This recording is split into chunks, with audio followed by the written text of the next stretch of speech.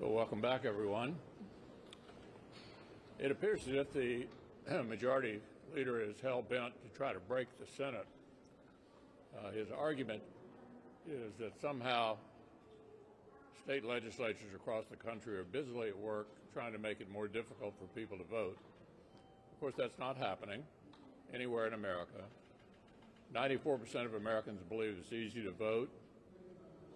We had a record turnout last year, the biggest turnout since 1900. It's already against the law to prevent people from voting based upon race. The Voting Rights Act is still intact. So it's appropriate to ask the question, what's going on here?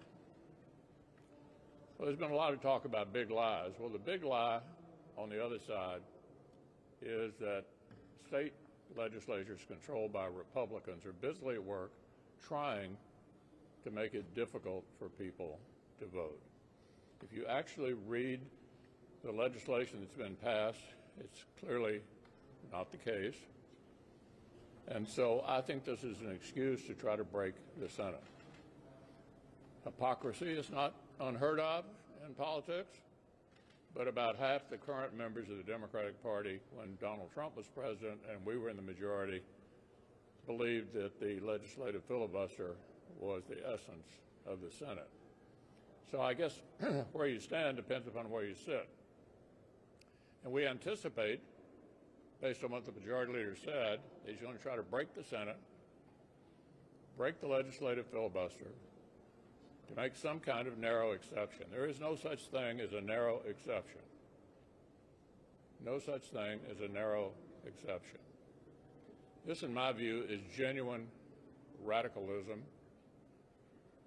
And I might add, parenthetically, the executive calendar, a separate function of the Senate, was historically handled with a simple majority until the majority leader came to the Senate during Bush 43's tenure, after which he started routinely filibustering judges. Well, you've followed, we've gone back and forth about how to do the executive calendar. The executive calendar is now back to where it was 20 years ago. The legislative calendar is a totally different thing. So make no mistake about it, this is genuine radicalism. They want to turn the Senate into the House. They want to make it easy to fundamentally change the country.